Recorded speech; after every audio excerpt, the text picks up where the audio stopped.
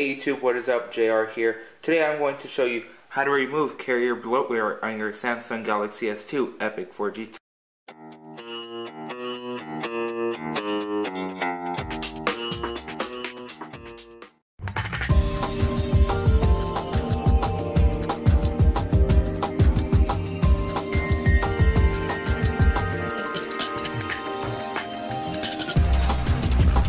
In order to start to remove the carrier bloatware, your phone needs to be rooted. If you want to root your phone, I would suggest you watching my video in the description below on how to root your phone.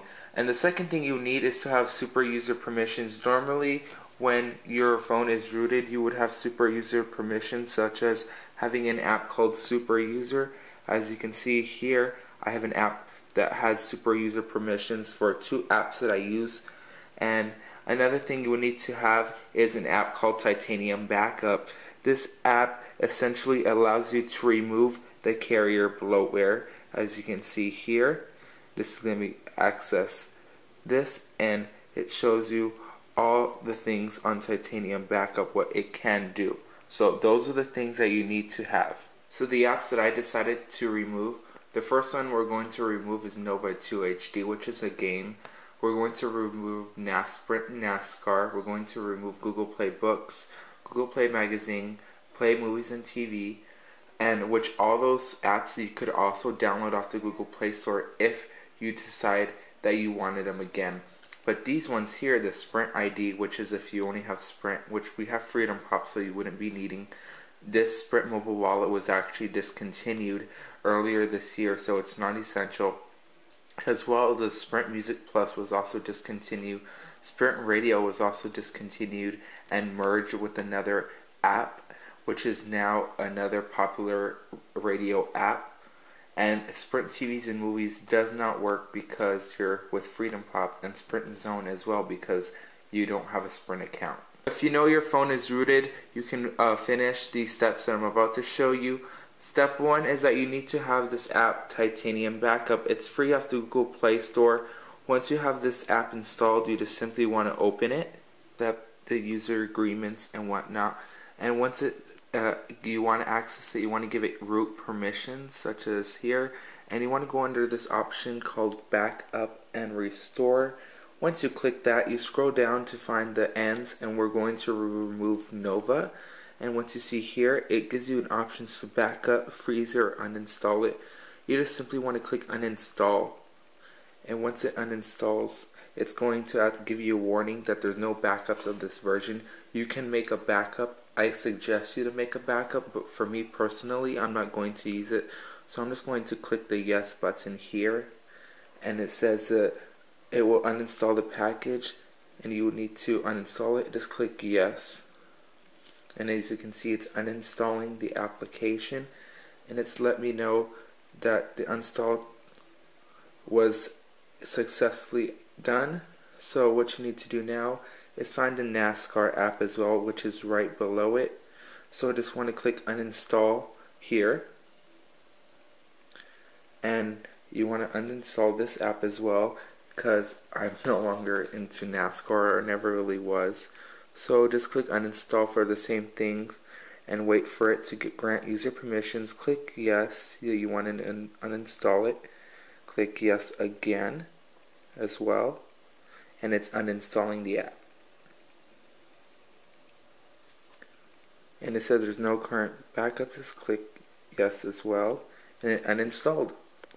Now the next thing we're going to do is, before we remove the Google Play Books, just go under the Sprint ID because I found all these ones here. Just want to click uninstall. You want to click yes. Click yes again, and it's going to uninstall Sprint ID. Okay, now the Sprint mobile wallet as well. Let's just click uninstall.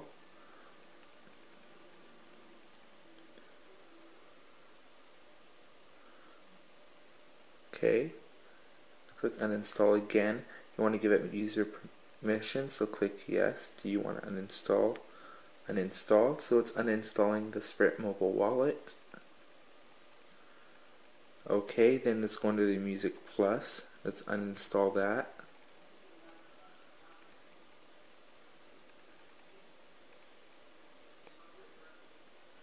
to give it its time. Click uninstall again. Click yes. Click yes again. Okay. And then let's scroll down to Sprint Radio. Click uninstall as well.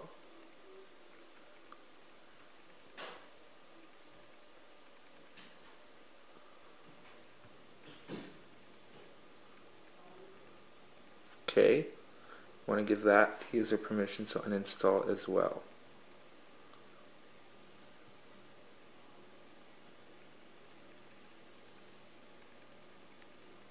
Okay, now let's go under to Sprint Zone and uninstall that as well. Uninstall.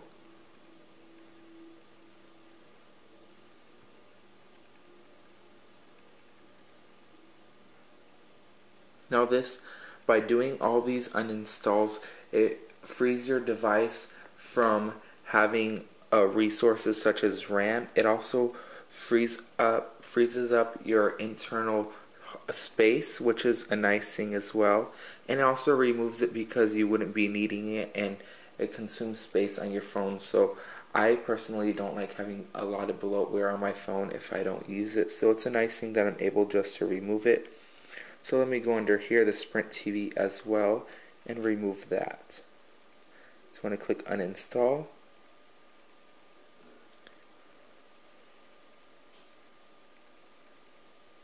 And wait for it to grant user permissions on that as well.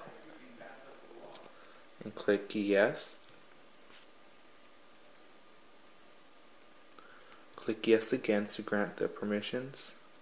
And as you can see, it's uninstalling that as well.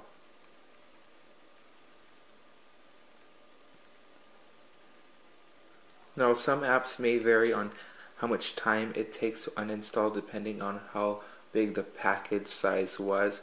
As you can see, all those other apps did that so much in more time. It did that really fast. But this app it's a big app, so it's going to take longer to uninstall and remove all the creation of shortcuts and other things that was on the phone. So I'll let you guys know when this is done. Okay, so that finished. Now let's go under, you want to find the Google services here. So just click the Google Playbooks here and click uninstall. And the great thing about these ones that you could always reinstall them just by going to the Google Play Store and downloading these apps. And the nice thing is you could also do this just if you still want to have the apps, but you could also move it to the SD card to free up some storage space. So which is a nice thing that allows you to uninstall instead of having them pre-installed inside the firmware. So let's do that again for the Play magazines.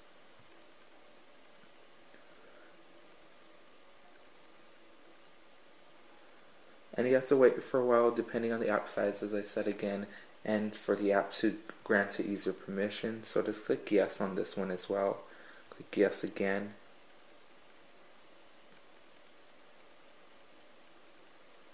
And you just want to let this uninstall. Go back to the Google Play TVs and Movies app as well, and you can uninstall that as well. Okay, click uninstall.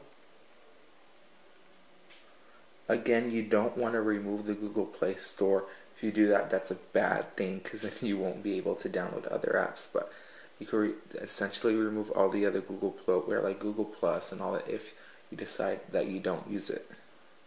Click yes again.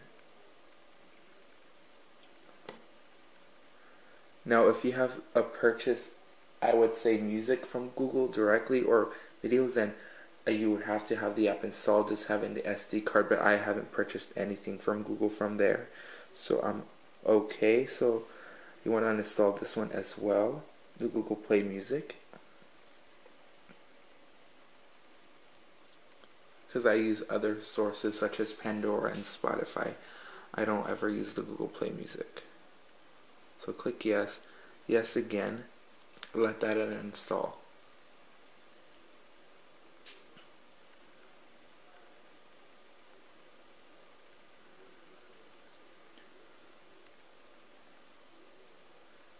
Okay, so this one's almost done, and that's about all the apps that I recommend to remove.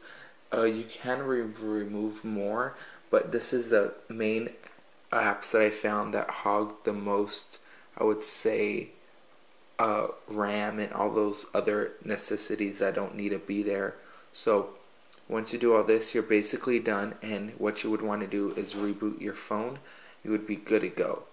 And in my next video, I'll be showing you guys on how to install Wi-Fi tethering on a rooted phone, such as the HTC Evo and the Galaxy S2 Epic 4G Touch as well. So keep that in mind.